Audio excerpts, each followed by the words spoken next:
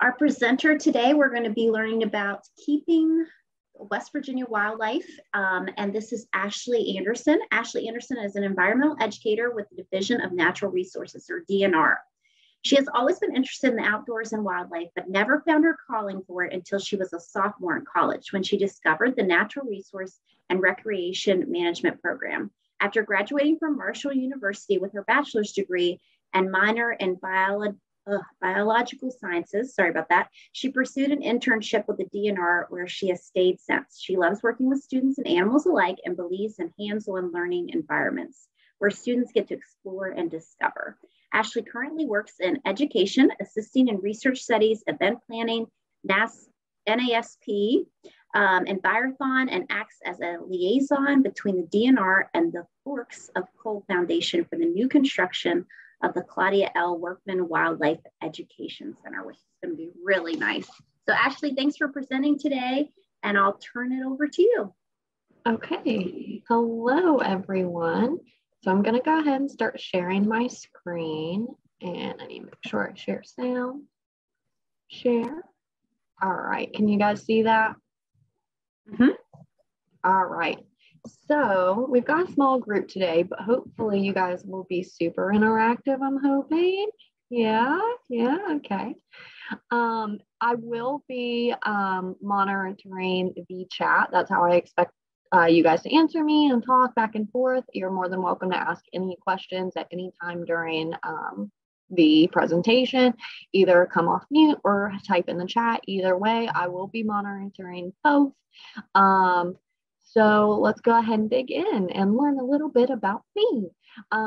So my name is Ashley Anderson, and I work for the Division of Natural Resources.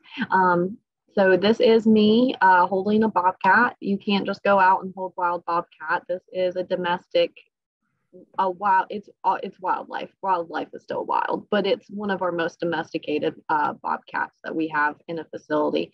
She's been separated from all other bobcats for quite a long time. She broke her leg and has been in quarantine for a while. She plans on going back soon, which she'll probably get more of her wild characteristics after this, but I had to nab the picture while I could. So a little bit about what I do for environmental education. So I do outdoor classrooms. I'll go to schools. Sometimes they'll plan indoor or outdoor classrooms, but either way, I still call them outdoor because I like to bring that in the outdoors indoors when I can. I'll do summer camps like this, but hopefully not exactly like this, where we can be more in person next year, because I do like to be super hands-on. I also do Envirothon, which is a test for high school students that can win money prize for scholarships for school, or they can even put that money towards a car for college if they want. We don't monitor the money, so if you need it for textbooks, if you need it for gas to commute to school, whatever you need that for, you can use that. It's a great competition. I also help plan events like National Hunting and Fishing Day. I also work with the NASP program. It's an archery in the schools program, and I am an archery instructor as well. We plan the state tournament. I act as a liaison, which basically that means I'm the middleman between the DNR and the Forks of Coal Foundation for the new Wildlife Education Center that's going out in Alum Creek. So it's a little bit past quarter G. We also have two programs that are coming back very soon.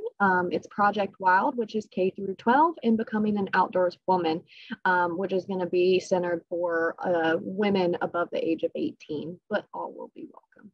I also do lots of little committees and like little projects like the Mountain State Arts and Craft Fair in Ripley, license plates, basically any type of committee that can be on here. I end up on. So a little bit about the research study. So since I'm an environmental educator, the best way for me to educate the public is for me to go out and do it. Whenever someone tells me something, I can relay that message as best as I can. But when I go out and I experience things, then I can give a better representation to the public about what it is the DNR does. So they're really good about letting me basically do anything and everything that the research biologists do. So we have wildlife biologists and we have fish biologists. So I've done things like electroshock fishing, which is where we go on boats and we take these big metal-like jellyfish looking things and we drop them in the water, and it sends out an electrical current every couple of seconds, and it stuns the fish. It doesn't hurt them. It stuns them. So they basically just float up to the water and like to the top of the water, and they're just kind of like, why can't I move? And we just scoop them up in a net and put them in a live well. And then once we've got a good amount of fish, we'll take them out individually, take their length, take their weight, take a picture, tag them, send them back. Sometimes we'll do this with a specific type of fish. Sometimes we'll just do it as a whole. Sometimes we just need to fill a fish tank for an event, and the fish will be fine and they'll be returned to normal. I've done invasive species extraction, like the Asian carp. I've done necropsies, and that's basically where you go and you dissect something. So I've done bear and deer. So you'll just go through and you will look through all the organs, all the body parts, just make sure that the animal doesn't have any parasites or diseases that is affecting the population of deer. We do spotlight surveys just to see how many deer there are in the state, and we used an estimation for each county. I've done goose banding, I've done cave research, I've done rehabilitation, trapping. But one of my favorite things that I've been able to do has been because of COVID. So one good thing did come of COVID. I got to work at the West Virginia State Wildlife Center. We got to maintain enclosures. My favorite was feeding the animals. We got to do facility maintenance, which is a fancy way of saying I got to mow and weed eat, wash, and clean toilets. I also got to do medicine application for animals. We have 2 mountain lions named Lewis and Clark, but Clark has bad blood pressure and he needs eye drops every morning. So I got to do that. I also got to try to take a mountain lion's blood pressure, which was not the easiest. You have to get the little blood pressure cuff over the base of his tail and try to keep him real still. So we have to try to get him in a gated area and try to just kind of feed him snacks so he'll stay still. We've had to do nuisance animal removal and then try to rehabilitate them into our exhibits. We've had to do trapping. It's one of my favorite experiences I've ever had. So a little bit about our program. We're going to be talking about mammals today. And today, right now, we're going to be talking about different foxes. So we have 2 different fox species here in West Virginia. We've got the red fox and we've got the gray fox. Now the red fox is bigger. It'll be about 15 to 20 pounds. Sometimes they record up to about 30, but they like to stay around in the 20s. Gray foxes will only be about 10-ish. Red foxes, it's not going to be uncommon to see them in your neighborhood at night. They are nocturnal. They are scavengers. They will dig through your trash. They will have about 1 to 10 kits through March to May, whereas the gray fox is only going to have 3 to 4 kits, and they're super wooded creatures. So what that means is they're going to stay in the woods far away from people. They don't like people. Red foxes are skittish too. They won't approach you. They'll run away. But gray foxes, they won't even come near you. You'll never really see them out in the neighborhood, especially at night. The only instance I've ever even seen one is at Pipestem State Park Resort. People were feeding 2 gray fox pups from the balcony. They were throwing food off, and they're so young, like they're learning these habits of getting food, and it's right across, like right on the ridge line of a huge vast forest. So that isn't uncommon, but we want to make sure that we stay away from feeding wildlife because it does take away their natural instinct to hunt after they're on, especially when they're so young. So we're going to talk a little bit, there it is, about adaptations.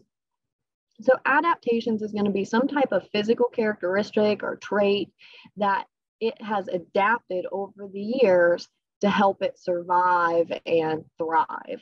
So we're going to talk a little bit about some, and here are some examples. So camouflage is going to be an adaptation. So here we can see we've got an owl in a tree. We've got this little chameleon blending in. We've got this moth down here, And then we've got a copperhead up here as well. So you can see each of these are using their ability, their adaptation to completely try to blend in with their surroundings. Now, because we're looking for them, we can see them. If we were just hiking through the woods and not really paying attention, or I guess in Miami or somewhere really down south walking on the pavement, you might not see these guys right off the bat. You're going to have to be looking for them. And that's their purpose, is if something's just moving by, they can stand still and hopefully it'll keep on moving. So another adaptation is going to be shells, or some type of hard covering for them. This helps protect them against predators. So turtles have shells, snails have shells, mollusks have shells, armadillos are going to have that shell. These are all ways, hardened structures that are going to protect them from their predators. So this is going to be another adaptation that we have. So here's water storage. So this is where we're going to start using the chat more. So you guys have heard me talk. All right, where is the water stored in this tree picture? So water storage is an adaptation. So where is the water going to be stored in this tree?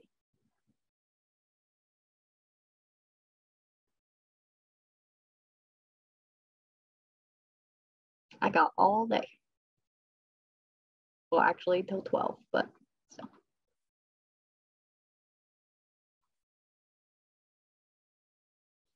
Do you guys think the water is stored in the tree over here in the sky? Is it stored? The roots, yeah. So that rain is gonna fall. It's gonna be absorbed into the roots. Where does it go after the roots?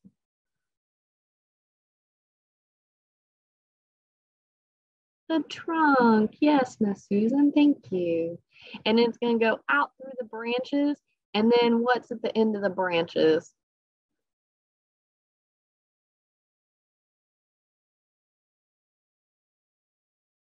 They fall off. Yeah, leaves.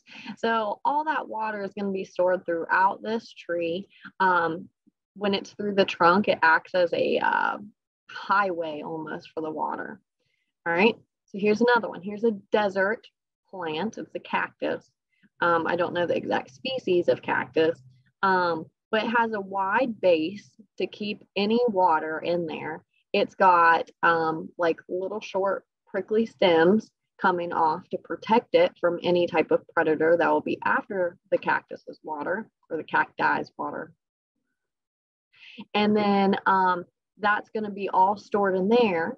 Now here's a question. Yes, and it does, it exits the leaves through transpiration. Where is the water stored in the camel?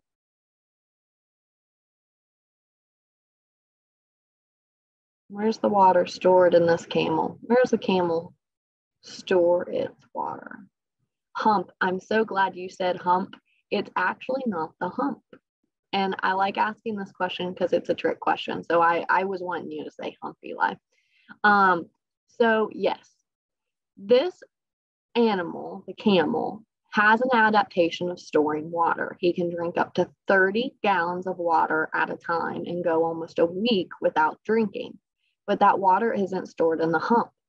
The hump actually contains fat, and it breaks down the nutrients to provide it with nutrients for weeks. That water actually is stored in the blood cells, and they are super elastic and they're oval shaped, so that all that water is actually going to be stored in the blood cells. So that's a little fun fact. A lot of people think that water is stored in the hump, but that's actually fat, and then the water is stored in the blood cells. So that's a little bit about some examples about adaptations. And now I'm going to ask you guys, what are some adaptations about this fox that you guys see?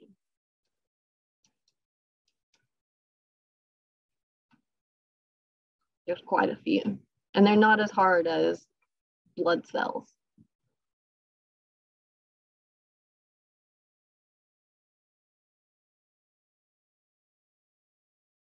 Okay, let's work our way from the top to the bottom of this little guy. What's up here?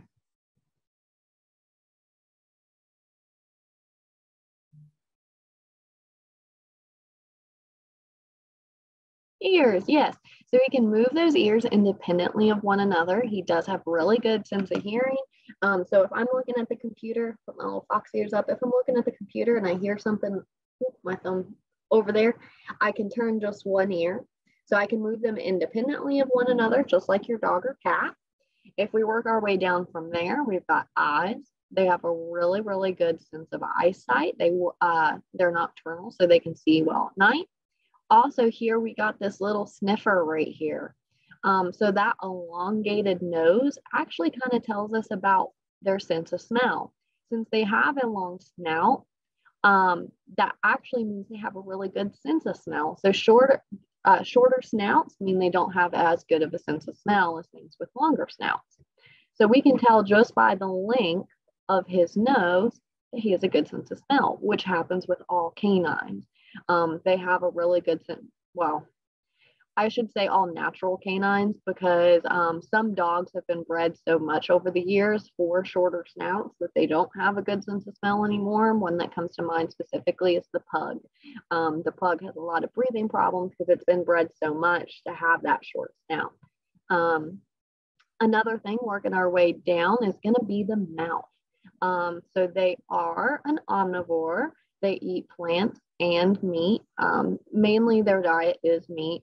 They're going to eat small mammals like rodents, rabbits, but they're also going to supplement with some vegetation like berries and fruits when they can't get the meat that they need. So another thing is going to be its fur. It is kind of camouflage, especially in the fall when all that leaf litter is on the ground. It's going to blend in. We also got long legs. So these long legs, and he actually has a really short stomach, or a really small stomach. This helps keep his meals light. With both of these in combination with one another, he can run up to 30 miles an hour. So he will get a speeding ticket in the school zone.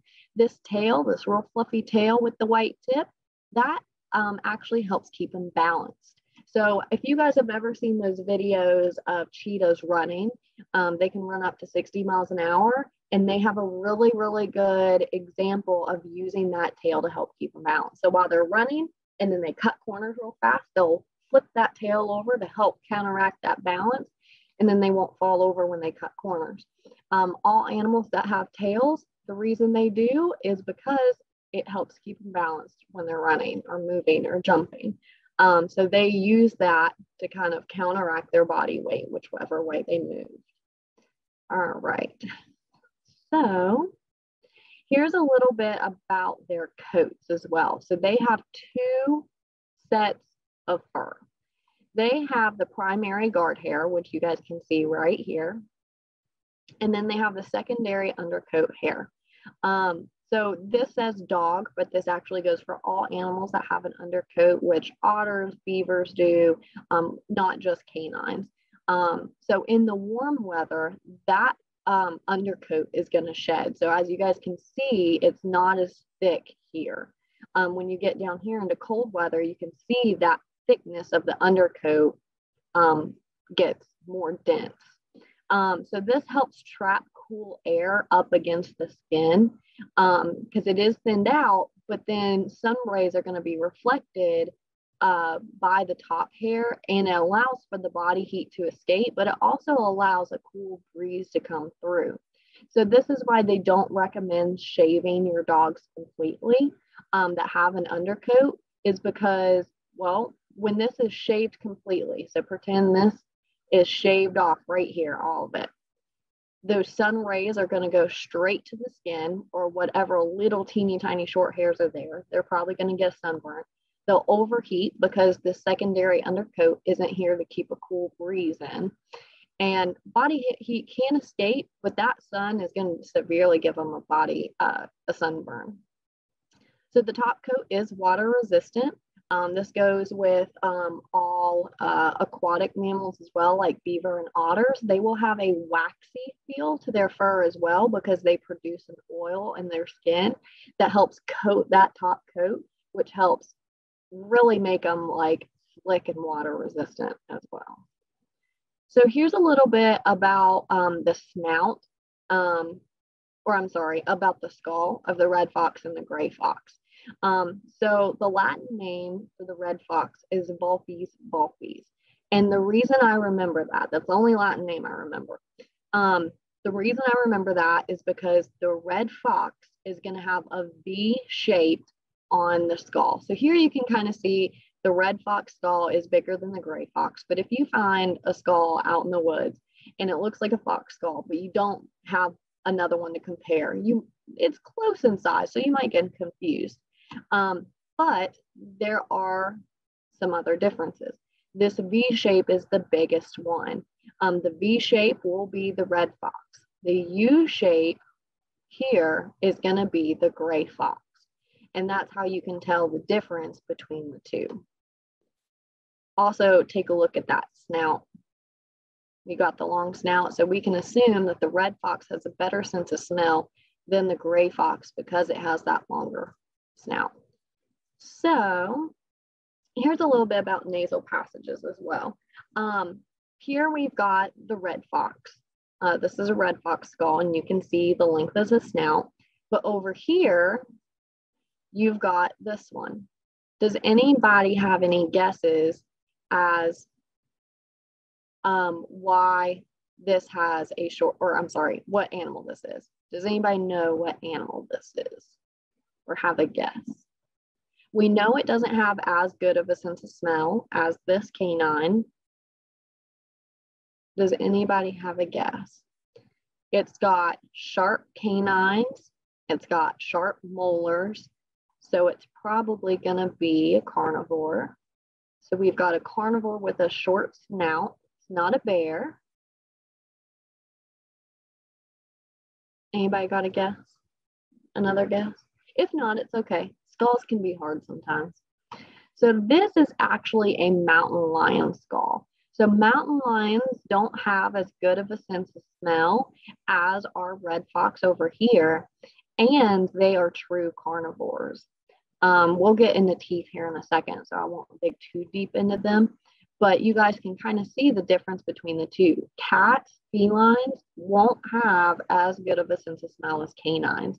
So you guys can kind of tell the snouts between the two of them just based on this. Now, once again, when you get into selective breeding for dogs, if you were to stumble upon a dog skull and just basing it off snout size, you might want to instantly say, oh, that's a feline skull. Probably not. There's going to be other characteristics that differentiate between the two, but snout size is a good indicator of sense of smell. So here we go, my interactive group. We are going to be messaging a lot in this one, or talking.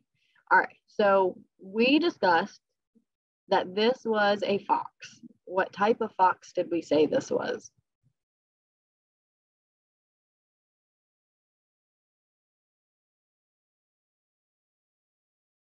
It's a color of the rainbow. Red fox. Yes, red fox. Thank you. I don't even know who that was, but thank you. So, all right, that was the red fox. What was this one? Gray fox. Yes, the gray fox. All right. What are some differences that you guys see between the two? They're both two different colors. Yeah, exactly. One's red, one's gray. That is one of the biggest differences. Their snout, yeah. So one has a longer snout than the other that we saw. This one also, the red fox, has more of a canine look to his face, whereas a lot of people describe the gray fox as having more cat-like features, but both are actually canines, and the gray fox is the only canine that can climb as well. So what's another difference? What's something that you guys see about the tail?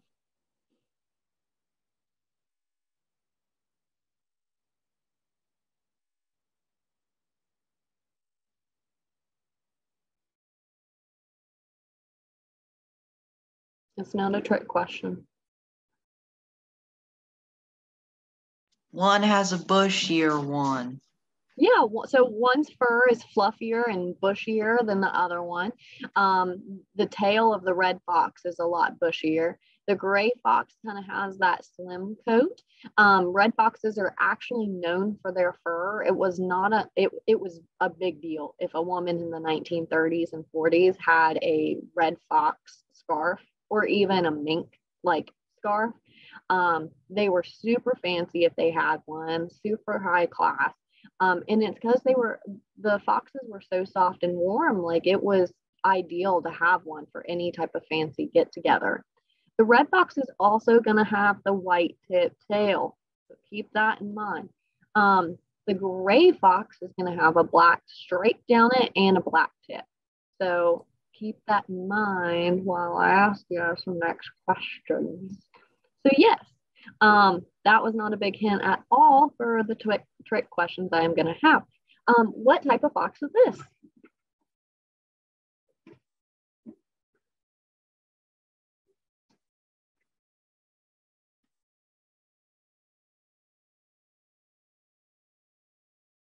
Any guesses? I don't want to just give it to you. I want to make you work for it.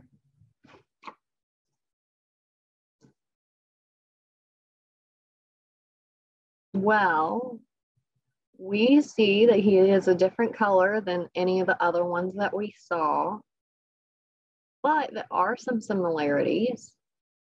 It's a fox. It is a fox. I get hyena, I get coyote, I get wolf a lot, but this is a type of fox. A black fox. I get that one all the time. You would think, because we've got the red fox and the gray fox. They all go on colors.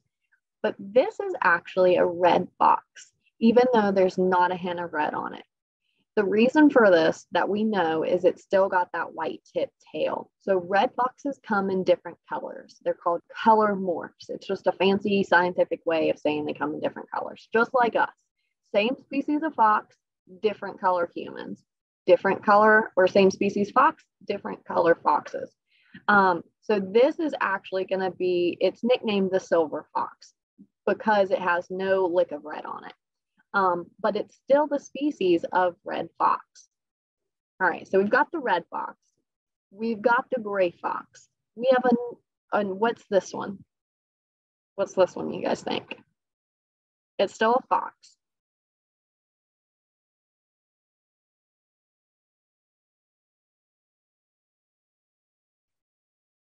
What's the color of the tip of the tail? White fox. So I get that one a lot too. When I ask this question, I ask the tip of the tail question and I get white fox all the time.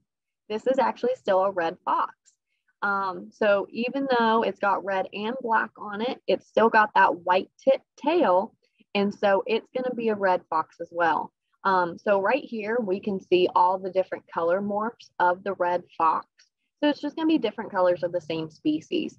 So the only color morph that we have here in West Virginia is going to be the standard red of the red fox. And then we've got the cross fox and we've got the silver fox, all same species, all have the white tip tail, just different colors.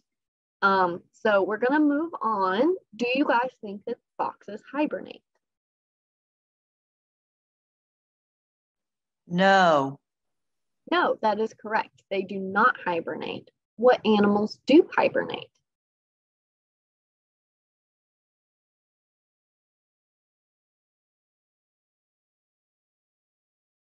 So bears are a little bit yes and no. And I have some slides on that one, but I get bears a lot because that's what we standardly teach in schools is bears hibernate. And they technically do a form of hibernation. No large mammals actually truly hibernate. So we've got a few true hibernators. So here's some. We've got bees that truly hibernate, and true hibernation is going to be you go to sleep at the beginning, you don't wake up till the end. We've got garter snakes or any other type of snakes. We got frogs. This is a wood frog. Here's a Virginia big-eared bat, but most bats hibernate. here in West Virginia. We have some migratory bats that are going to fly south for the winter. Skunks will hibernate, groundhogs, squirrels, things like that, smaller mammals. Bears, on the other hand, are going to do something called torpor. So there's a difference between torpor and true hibernation. So for true hibernation, their body temperature is going to get lower than 40 degrees. That's almost freezing. 32 degrees is freezing. And not like it's literally like water will start to freeze at 32 degrees. It's not like it's just, oh, super cold. They are going to have a longer wake up period because they've got to bring their body temperature up before they can truly wake up. During torpor, their body temperature only drops 20 degrees. It's going to go a little bit above 88. So they're going to wake up fast. They're going to wake up they'll wake up throughout the winter as well, especially black bear. They will have their cubs while they're sleeping. And so they'll wake up just to kind of check on them to make sure they're still there, that they're eating, that they're safe. Both of them their metabolism will slow and their heart rate slows. During torpor, they don't need have a reason that they need to eat or pass waste or anything because they have bulked up for this reason. They will use their muscle and their organ tissue to break down all the proteins their body needs. They also will use the fat and break that down into water and calories to burn. Now that goes for the same for true hibernation as well, but the biggest difference is true hibernators won't wake up throughout winter, whereas torpor, they'll still wake up. No large mammal truly gets to true hibernation. They won't drop their body temperature below 40 degrees. They'll stay above the 88. They will wake up throughout winter to check on everything. So that is a little bit about some differences. Now we do teach in schools that both of these kind of fall under hibernation. So true hibernation and torpor will both fall under. So here's a little bit about some bears. So we've only got one of these in the state. We've only got the black bear. We have about 14,000 in the state. They can get 600 pounds. The largest that we have on record is named Jack. He is taxidermied at our state wildlife center. I believe he was around 680. So they will start topping out around then, but that does not mean that you won't get the way outlier of maybe a 700-pound black bear. There are a lot of black bear in the state. We don't tag every single 14,000 of them. So it's not abnormal to get a couple of outliers here and there. They will stand about 5 to 7 feet tall. And then we can kind of compare this for size. This is the brown bear. This is a Kodiak bear, a special type of brown bear that are known for being really large. The island that they're on will actually run a Facebook group page where they'll guess the weights, they will guess which bear will get the heaviest. And it's like a big contest. And they will get above 1,500 pounds and stand 8 to 10 feet tall. So when that's in comparison to the black bear, you might not think that's that big, but that's probably taller than your ceilings at your house is how tall they stand. So they probably hit their head easily in your house. I think standard ceilings are 8 feet tall, I think. Correct me if I'm wrong. So he will be going through your ceiling. Polar bears, they can get up to 1,700 pounds. I've seen lots of variations on this. I've seen some that say that polar bears get 1,200 pounds, but then I've seen world records go to 1,800 pounds. So there is kind of a variety in all of these, but they will stand about 10 to 12 feet tall. So that kind of shows you how small our black bear is in comparison with other bears. And here we can see the different color morphs of the black bear. So these are all black bears, even though they might not be black. Their species is still the black bear. So here we see the different color morphs again. This is not all of them. The black bear actually has the most color morphs out of any mammal. We can see the cinnamon state or the cinnamon color morph, the blonde, the gray blue, which is in southeastern Alaska. There's also a white bear or it's a black bear, but it's a white color morph that people think is spiritually lucky, and they call it a spirit bear. So we have tons of different color morphs of these black bears. So cubs are born at 1/2 pound during the winter, and they stay with the mom for about 1.5 years until they're big enough to go out and find their own territory and survive on their own. So here we're going to take a look at the teeth. We have some canines, we've got some incisors, we got some molars. What do you guys think? Yes, so these color morphs are it's based on genetics, and it's going to be based on region as well, just for the fact that when you're in a certain region, sometimes regions get isolated and populations will breed within one another because of limiting factors like mountains or rivers. It just depends on the species and what that limiting factor is for that species of animal. Like foxes, for example, out west, you'll have different color morphs. So usually if you have a lot of color morphs in one area, that's their local population, and they'll breed with one another and then create more of that color morph. Whereas here, we don't have very many or at all of the silver fox color morph. So we won't see that here because only the red color morph of the red fox is breeding. So those genetics are going to be passed on. It's a lot like eye color. So my mom's eyes are blue, my dad's were brown. Brown's the dominant trait. That's what I have. Me and my fiance, we both have brown eyes. So it's a dominant trait. So that trait will be passed on to our child. So you get into genetics and dominant and recessive traits. These color morphs are going to be along that line. So you can kind of find out more about those, but it is based on genetics. So moving back to teeth, what do you guys think this is the diet of this black bear? This is a black bear. I may have mentioned it a little earlier what they ate, so we'll see. Yes, nut, berries, and some meat. They've got canines, they got incisors, they got these molars that are pretty flat. These are going to be for grinding and chewing vegetation. These are going to be for tearing. So yes, it eats both plants and meat, which means it is going to be an omnivore. Here's a little bit. We've got herbivore, which is going to be plants. Omnivore is plants and meat. And then we've got carnivore, which is meat. Here we've got carnivores pictured like our feline up here. We got omnivores like the black bear and the coyote. And we also, these screech owls will actually eat meat as well. Small rodents. We actually feed, this is a picture from the Wildlife Center. We actually feed them deer meat chunks and mice. So they will eat deer as well, as they don't seem to be picky. So they are an omnivore as well. So what do you guys think this one eats based on his teeth, or her? I don't know if it's a male or female based on the skull. This is the skull that we saw earlier, or not the exact one, but it's a mountain lion skull. And I may have mentioned it earlier, what he eats.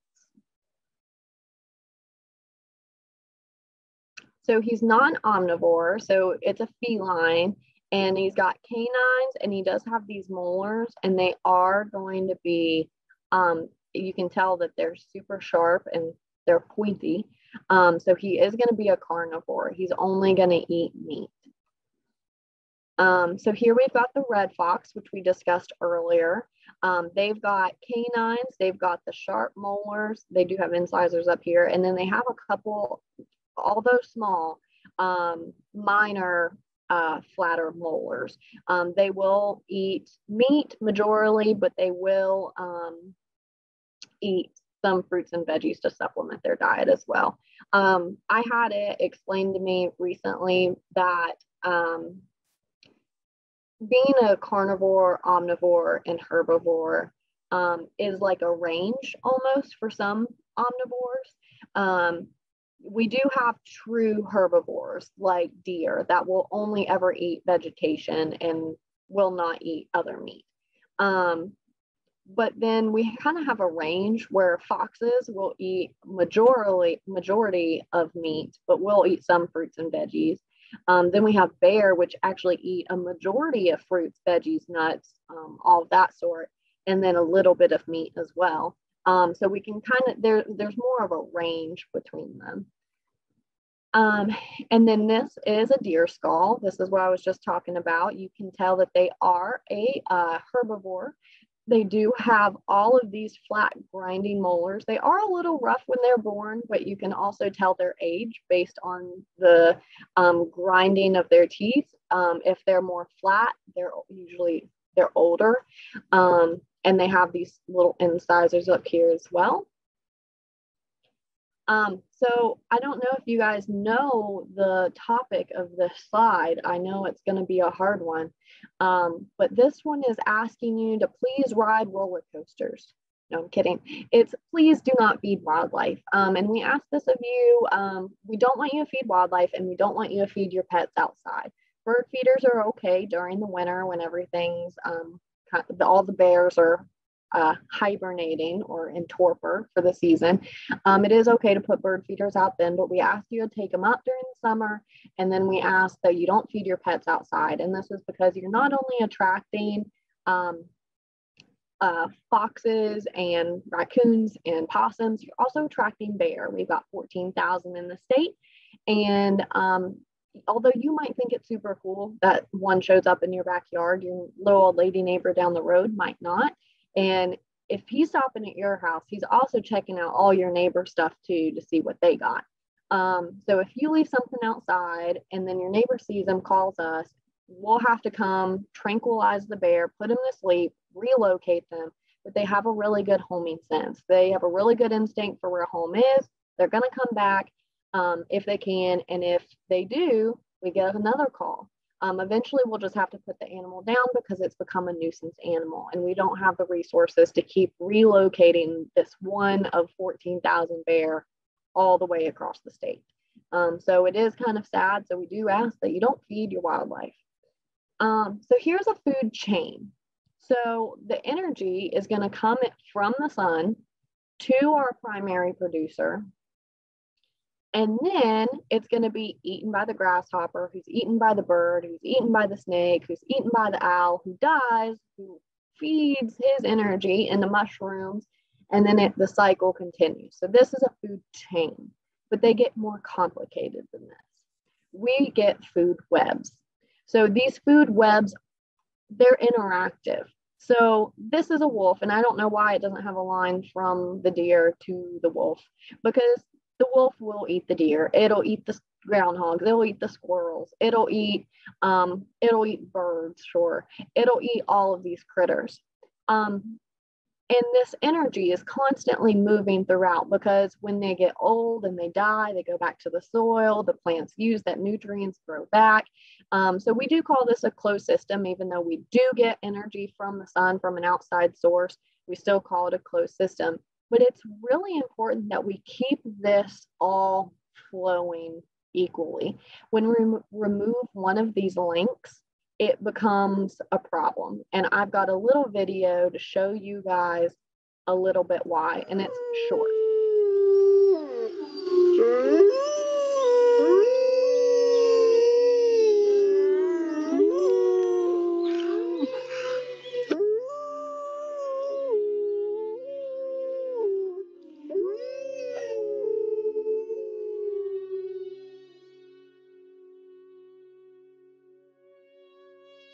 One of the most exciting scientific findings of the past half century has been the discovery of widespread trophic cascades. A trophic cascade is an ecological process which starts at the top of the food chain and tumbles all the way down to the bottom.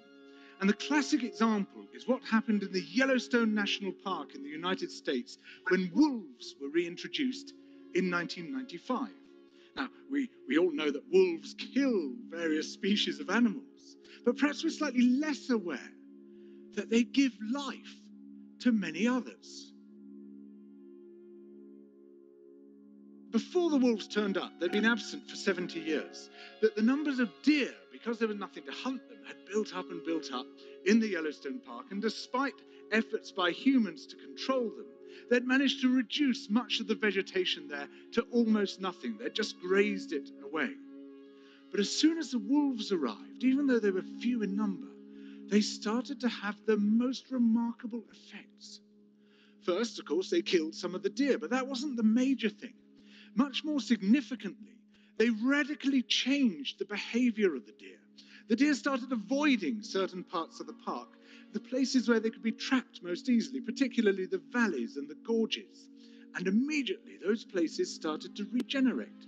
In some areas, the height of the trees quintupled in just 6 years. Bare valley sides quickly became forests of aspen and willow and cottonwood. And as soon as that happened, the birds started moving in. The number of songbirds, of migratory birds, started to increase greatly. The number of beavers started to increase because beavers like to eat the trees. And beavers, like wolves, are ecosystem engineers. They create niches for other species. And the dams they built in the rivers provided habitats for otters and muskrats and ducks and fish and reptiles and amphibians. The wolves killed coyotes, and as a result of that, the number of rabbits and mice began to rise, which meant more hawks, more weasels, more foxes, more badgers. Ravens and bald eagles came down to feed on the carrion that the wolves had left. Bears fed on it too, and their population began to rise as well, partly also because there were more berries growing on the regenerating shrubs. And the bears reinforced the impact of the wolves by killing some of the calves of the deer. But here's where it gets really interesting. The wolves changed the behavior of the rivers. They began to meander less. There was less erosion. The channels narrowed, more pools formed, more riffle sections, all of which were great for wildlife habitats. The rivers changed in response to the wolves. And the reason was that the regenerating forests stabilized the banks so that they collapsed less often, so that the rivers became more fixed in their course. Similarly, by driving the deer out of some places and the vegetation recovering on the valley sides, there was less soil erosion because the vegetation stabilized that as well. So the wolves, small in number, transformed not just the ecosystem of the Yellowstone National Park, this huge area of land, but also its physical geography.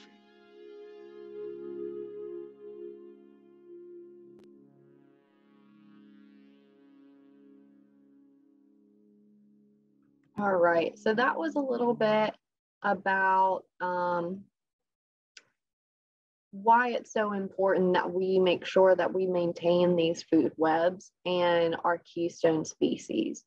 So just because everyone hunted wolves to extinction, it literally changed the entire ecosystem. And when we added them back, even though they were hunting other animals, it was still extremely important for the health of the environment. So I am almost done. I know it is almost time. So here's a couple more resources. I highly suggest watching this documentary if you're interested in this type. It is called Stars in the Sky. It's on Netflix. The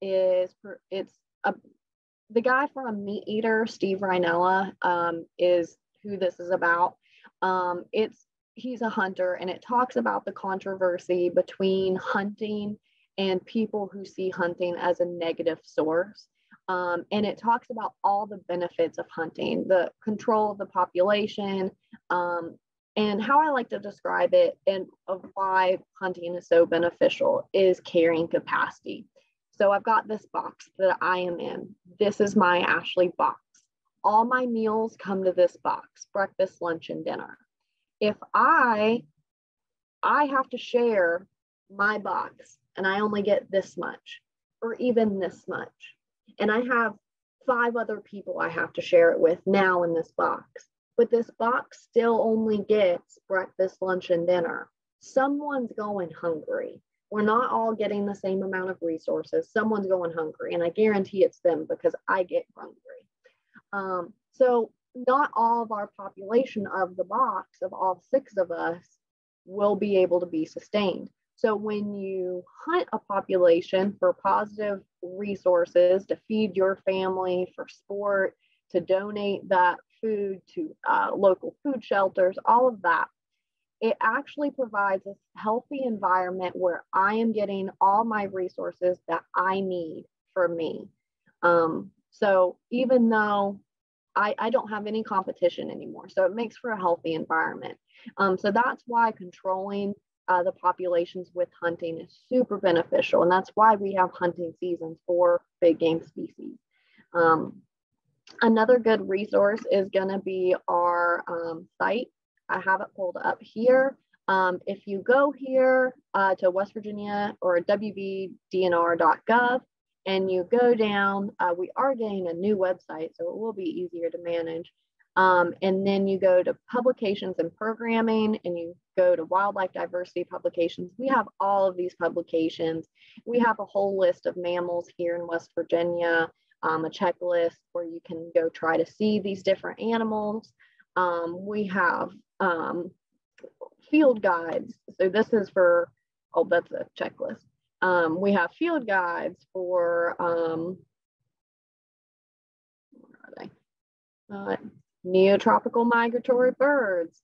And it shows you all the birds here that we've got that actually go to South America or Mexico during the winter. And we've got all of these, ooh, I like that. Fishes of West Virginia. We got, oh, this is what I was looking for, I think. We've got all of these different programs and just how-tos, and usually we keep some paper copies in house, but this is a really good resource.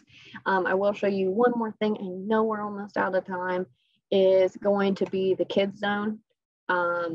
So we do have outdoor classrooms that teachers can schedule outdoor classrooms, but for you guys, we also have creature features, which will tell you guys about some different birds and animals that we have in West Virginia. We also have Craft Corner, which I named after my mother. She used to do Craft Corner.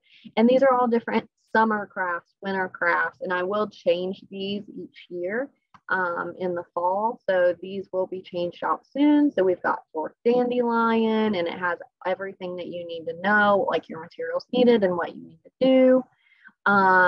And then we've got the Game Center, which are different games. Here's a game on carrying capacity, Capture the Bear, Spider Web.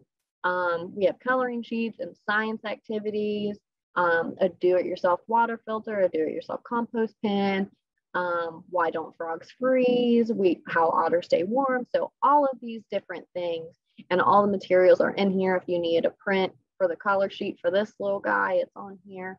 So these are great resources for you guys to do and have. Yeah, there's our website, and I'm gonna stop sharing now. And do you guys have any questions for me before we go? This was a little bit of a quiet group. I appreciate you guys though for coming to my class. Thanks so much, Ashley. That was really interesting. A lot of good information, a lot of great pictures. Anybody have any questions before we end our session? From either of the Eli's?